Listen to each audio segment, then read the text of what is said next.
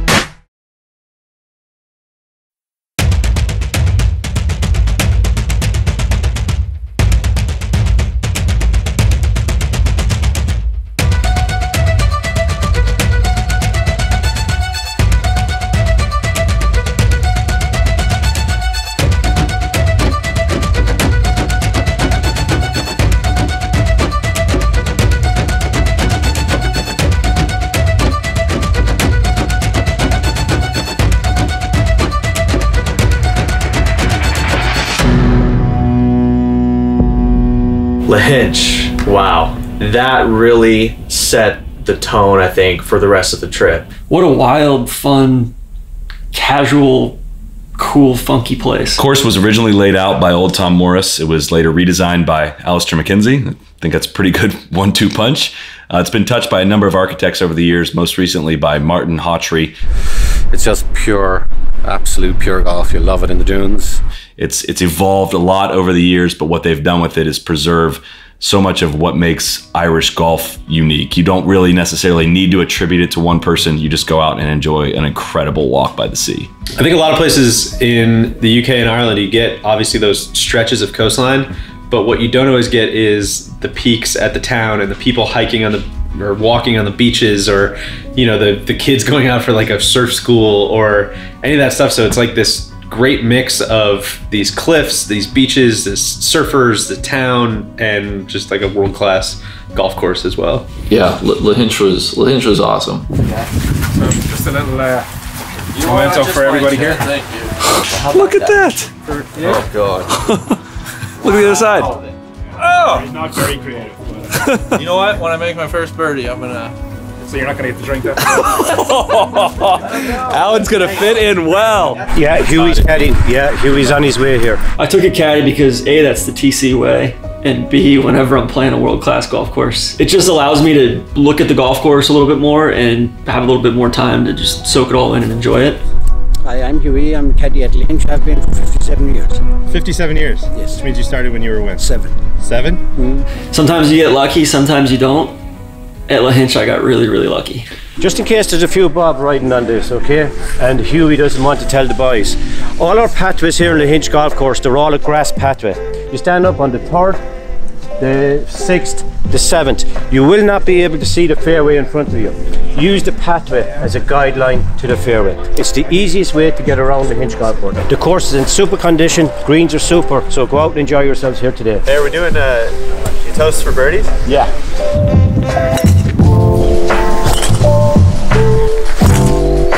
God, that was sick.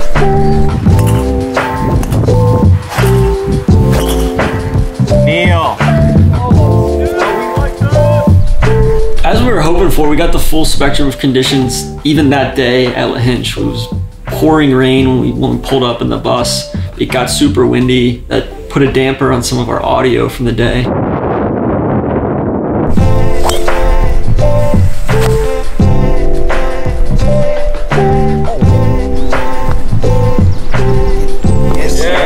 Great birdie. Hey! We will not be blanked on this trip. Another blind one. Yeah. And the next one, and the next one, and the next one, and the next one. What's going to be the key to today? Well, it's if you can control the wind. Yeah. You know, and if you judge it properly. Like we hit a 120 shot there, but as soon as he hit it, the wind died. So that's why it was long. It's over the green. We're process based. Yeah. Hit a good shot. Trust my man. It was a good shot. The wind died. There's nothing we can do about that. No.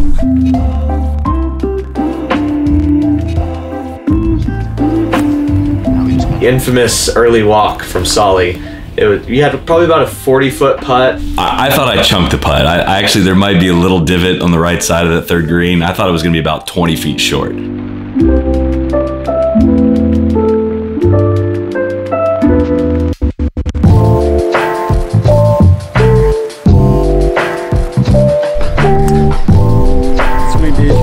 Fourth hole, it's unlike any golf hole I've played anywhere in the world.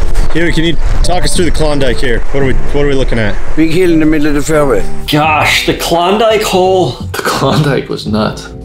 That's 4 green there in the distance. Okay. And that dune is what we're going to be hitting over. The tee shot feels like you're hitting into kind of like this X Games super pipe. Shout out to J.R. Smith. Between the green and where you're hitting your second shot from, there's just a huge dune in your way. Yeah, just a cool hole. You don't you don't get that playing here.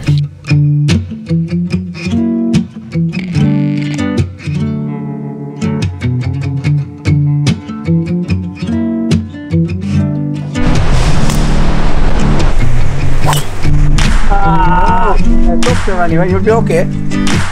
Be up on 2T, maybe. Might be the mega angle. Exactly. So you finish, and it's like, okay, now that I kind of see it, I'd love to just go back and play it again and play it again. Just a wildly cool second shot. It's one of the most unique shots you'll ever hit. Just a totally blind approach, second shot into a par 5 right over this just massive, massive dune right in the middle of the fairway. Oh, big, good. Couldn't hit any straighter.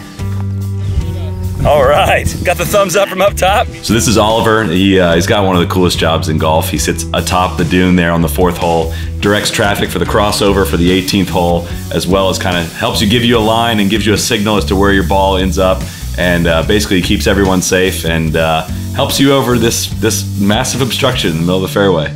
It's cool. He's got this little hut actually in the hill that he can go camp out in, get away from the rain, get away from the wind. The Garrido for eagle. All right, Huey said short and right and should bounce right in. About long and left.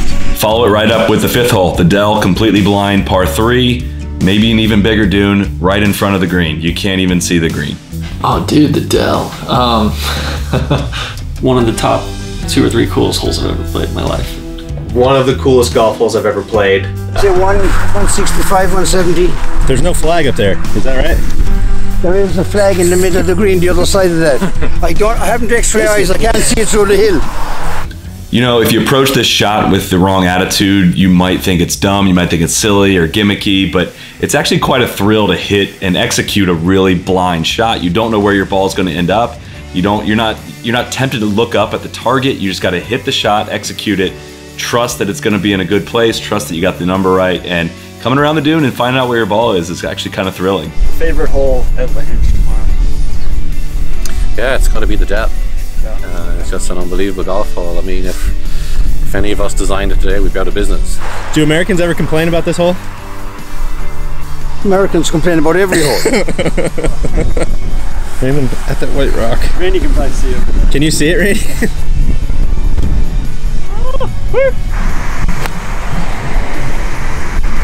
That looked pretty good.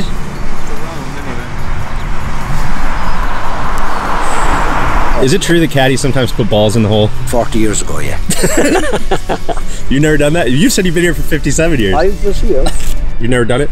No, the Americans at 4 would come. No, that's not it. 4 of them would be trying to set one guy up so they'd get a caddy and put him in the head. It was their fault, really. I was here, I know. Oh, good ball. Good shot. Cheers, good stuff. Congratulations on your hole-in-one. Thank you. Hey, thanks. Congratulations. Cool, that was cool you guys could be here to see that. That's cool. That's an honor. That's very cool. And there's some actual drama and suspense when you come around the dune. Did my ball go in the hole? Am I 30 yards over the green like Garrido likes to do? I've never seen anything like this shot. I know we said that about number 4, but I've honestly never seen anything like number 5 either. I'd be lying if I didn't say I hit it exactly where, which never happens. It's a similar feeling. I've only made 1 ace, and it was a similar feeling. Yours caught this side of the hill and ran back there. Let's see. Yeah. No, God, no. Nothing. We need to get this close, brother.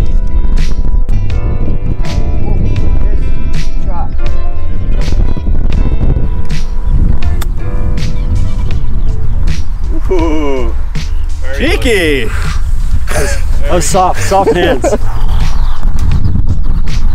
Grade 3. We're process based. Process couldn't have been better there. God, that's. I feel like an asshole. Watching you guys play it in the second group was really cool to see those balls come in. Look, I know they're trying to put the drone out of Neil's reach, but that's pretty right where he hits it. Like, that looks pretty good. Oh! Here's Chad on the Dell. That might have to get up. I mean, he's asking for it to go.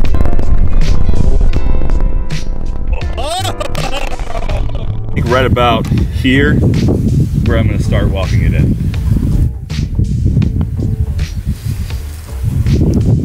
Well, wasn't it? And short. Damn it. Yes. Birdie at the Dell. The 4th and 5th holes get a lot of attention, and deservedly so, but honestly, I think the 6th hole is my favorite of any of them. What? Is that any good, B-roll boy? You can't really see where you're going off the tee. You got to use the walkway to line yourself up. It's not a driver, maybe it's a long iron or a 3-wood, and you come around the corner to the left, and there it sits at the bottom of the hill, the 6th green, ocean in the background, surfers in the background. It is a scene.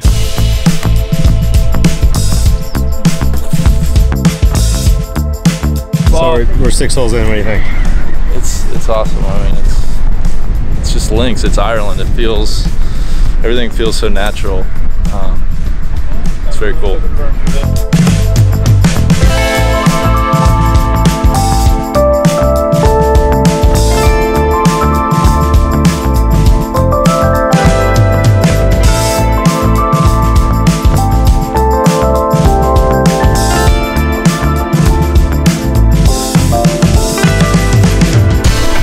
Man, Randy, how tall are you? This is fresh sea air. I gained 7 inches.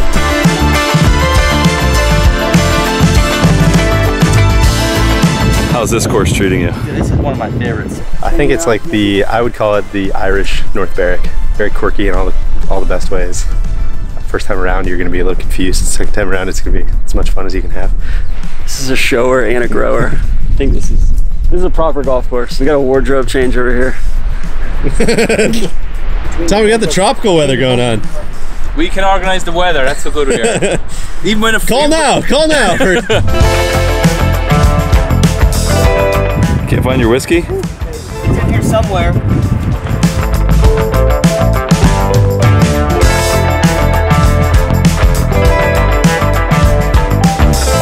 Not great over here, bud.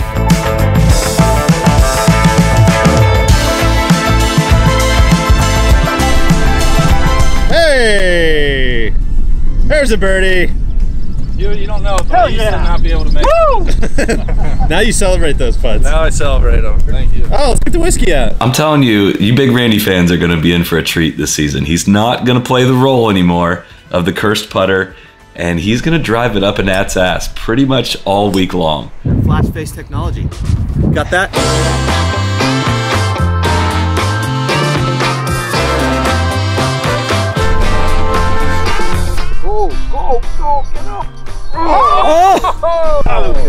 Here's Tron marking his ball with an ibuprofen. Awesome. You seen that one before or no? 57 years, I bet you never seen that one. That's all I had in my pocket. Huey was the best caddy I've ever had anywhere, unequivocally. The biggest thing was the green reading. With 4 inches in the red. Okay. What's the best round you've seen out here? You've caddied for? Andrew McGee, the Tour Pro. Yeah. In very heavy wind from the tips, 4 under the first day, 2 under the second. Yeah. Went to the British Open the following week, couldn't do diddly.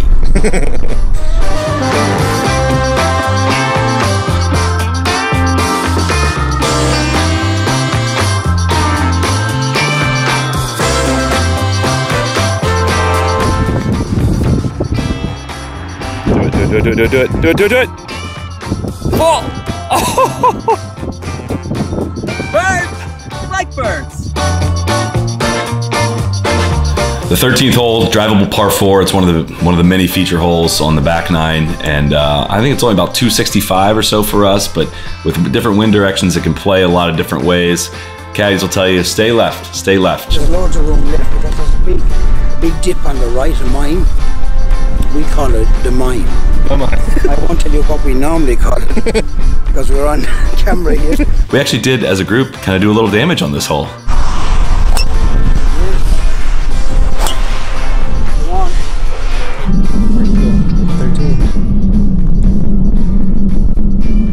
Drawn! Like that. Big bird! Woo! The jumbo bird! Nice too.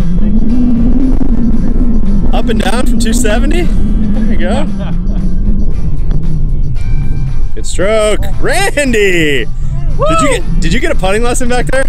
Yeah, Huey gave me one. That's I'm not gonna pull it. I'm not gonna pull it. That's scummy. Huey's trying to make Huey proud.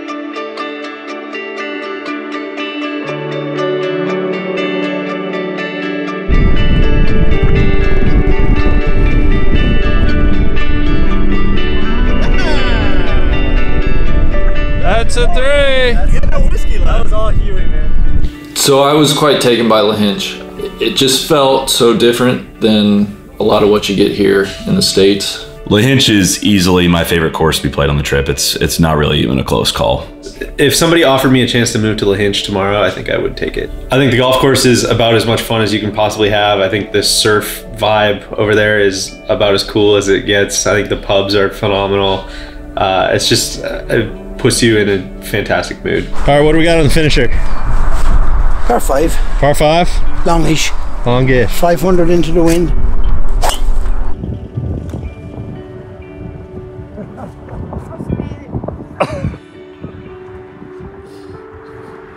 Mine was good, a little harder.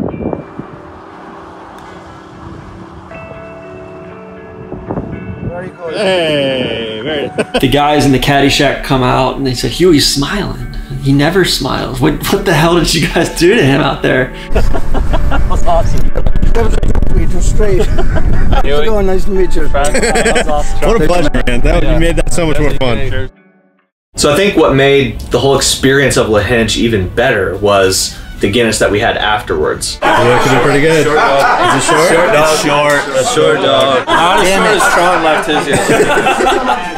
I laid up. Tron choked it, I think. It's something about the, the mental aspect of being in Ireland, being in a really cool pub, the environment, the people that you're with that make the experience great. This is the best Guinness I've ever had. See how close the kegs are to the tap? Yeah, so the less time is spent in the pipes, the better the Guinness is going to be. So this one seems super tight. Yeah. I think this one's super tight. Does this one just hits this one just hits different from the ones we had yesterday. So not sponsored. Yeah. Hashtag not sponsored. Don't do it. We don't care if you buy it or not. We'll see if he's really Irish or not. Oh, he panicked at the end. Oh, you panicked. Wait. Hang on a sec. Wait till it settles. Look on this. The other way. Look on this side. Oh! I think he did. I think he's got it. Gerard's But the two different sides are different. That's interesting. If any part of the ball is touching the green, it's on the green and you can mark it. Here, no, it's intent. What side? What side do you look at? Do you feel like? I think it's good. All right, well then, hey, cheers. Cheers. For my first time, long time. 6, 7, 8 birdies for our group, so that's 23. If we're counting eagles as 5, $23 in the pot per person. Pot is every time anybody makes a birdie on the trip, everybody's got to put everyone owes €1, and the person that makes the last birdie of the entire trip gets the entire pot. Have you always been a Liverpool bar? No, just this season. Who won the league last year? I think we were even a Leicester City bar there a couple of years ago. Yeah. Do those look good? They're pretty much on the money. Can I ask you actually, what makes a good Guinness? Okay, a couple of things to make a good Guinness. Your glass. We have a washing machine there that has just got water, hot water in it. No detergent, no rinse aid, no nothing. Yeah. 2, we have our Guinness under the counter. All the other beers come from a room in here, but one Guinness tap, which is this one, comes from under the counter. And then it's temperature. It has to be cold. How cold? Well, this is on about 3 degrees, you know?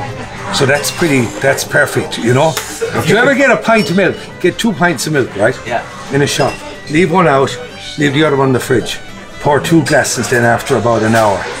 They taste totally different, even though they're the same milk, probably came from the same cow, you know. So That's what I've been saying. Cold beer. So cold Guinness is better than cool On a night like Guinness. tonight, how often do you have to change the keg on the Guinness? Oh, well, because they're Man United fans, they're all drinking beer. They're not drinking Guinness at all. If there was a hurling game on, or a rugby game on, you know, we've changed barrels, like literally gone through 2 barrels in the 10-minute interval, you know?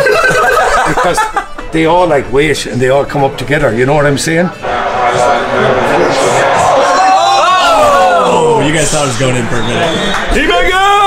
I don't know how this sport works. No frills, we'll just do it real quick. You did it. Fucking did it. If you haven't filled a Guinness, I'll give you a chance of filling a Guinness. So This is the main tap. This is the main tap, right? Pulling it into the glass, right? You guys can heckle him as he's going. Yeah, heckle him nice and softly into the glass, right? You're going to pull this right forward, and you're going to be relaxed doing it, right? And I bet you're going to be like this, looking into it. But just try and be relaxed. Be cool. Yeah, now put it right down straight. Now engage the room. Say how's it going there, and you gotta look relaxed. Yeah, hey, no, you gotta keep going. No, hang on. This guy's Too far away from the glass. Too far away. Bring it up to the glass. Too far away from the glass. You don't want the beer to just fall into the glass. You want it to be up against the glass. Slide it first. All right, let's see how you do it here. And hit the OB stick. Oh, look how relaxed he is. Look how relaxed he is. So, 1 Guinness. Look at the angle. It's not coming as fast. You can be nice and relaxed and wash straight away and let go. Oh! No. That was almost a disaster. You brought it on the full flow. Oh, I didn't even hear it. Patty, one more, yeah. You see what happened when you guys come in? They all got thirsty. We're trying to get a taxi home from the 19th and struggling a little bit. And before we know it, we are in the back seat of the owner's car. You sure this is not a problem? No, this is perfect. I take one more. And he's giving us a ride home from the bar while his bar was still open. I got a message from Mark McGrath on Instagram. Is it that Mark McGrath from Sugar Ray? That I posted the video of us behind the bar. He said, Patty is the man, he'll drive you home from the pub as well. 2 minutes later, this is where we are. I'll just drive you guys home. We walked into that place as total strangers from a different country, and we leave with the bar owner. I think this whole season's gonna be filled with things where you say that only in Ireland would this happen, and that was maybe the most significant one to me. No, boys. Pleasure. Unbelievable. Hey, thank you so much, man. Thank you so much. It was such a pleasure to meet you. Appreciate it, sir. My pleasure, We'll guys. be sending people to your bar. Oh, that's no, for sure. you're glad. Thank you so much. Good luck, and thank you. When you come to the States, I want you to Is that any good? His daughter drove the other car. I think they went on a little bit of a joyride behind us. I'm not really sure what happened. We got out of that car and Randy's face was just white. Oh my god. Does that work for you guys? Or She was no? going like 80, I think, on some of those little roads. That was decent, huh? Spanish point. No, I got you. I got that B-roll. Well, we don't have any A-roll. We need some A-roll. You know, you need to learn a little something about A-roll. Listen, Christoph, chill. When we travel for golf trips, we don't spend a lot of time in the hotels or wherever we stay. But what makes it special and memorable is staying somewhere that has a history. Aoife O'Malley's my name. I grew up just a couple of miles from here. I'm actually a primary school teacher, but my husband ropes me in at the weekends and in the summer holidays and stuff, working here. The place is great. Neil, we're bunking. Yeah, you're up with me. God. This is like MTV Cribs. Cribs camera. Hey girls, get out of here. Get out of here. Get behind me. Spanish Point itself has the history with the Spanish Armada, the fleet of ships that would have shipwrecked in Spanish Point. You meet the owners, they often cook you breakfast, and it just, again, it feels like that local experience. Hearing that accent and hearing how much it means for them to be, for you to be in their house, it just takes everything to the next level. The house then, dates back to 1830. I suppose it means a lot of things to a lot of people, I suppose, so to do it up, I suppose we felt kind of a responsibility to do a good job and I suppose pay homage to the old house, and hopefully we did that. It's also like pretty cool to stay in like a castle and stuff like that, so. Next week on Torah Sauce. I had heard that Adair was supposed to be spectacular, and it didn't disappoint. It was really, really refreshing to me to see the Strat Boys put their feet up a little bit. People think they know the Strat Boys, all right? I know you guys have seen the series. There's a whole nother side of them, and you're just getting a sliver, just a taste of that in this episode. And there you go, he's showing off here. Yeah, he's kind of spooking me a little bit. Yeah, you're all right. We're off. There we go. Who are we rooting for again? Manu. The red team. Manu. Who's winning the match? I got instincts. I didn't tell you to score here. Someone's scoring. We need a rash to give it a go. Gerard's done it. Never seen bar taps, like beer taps, but like the spirits are, you know, you can take a lot of shots out of those. Every other bar. Really look. That's what, you know what I call that? In a place that's been around 100 years, they're still innovating. And we really like to see that kind of disruption. Listen, you know what? They're diversifying their business, and who could blame them, right? I like to see that kind of thought leadership.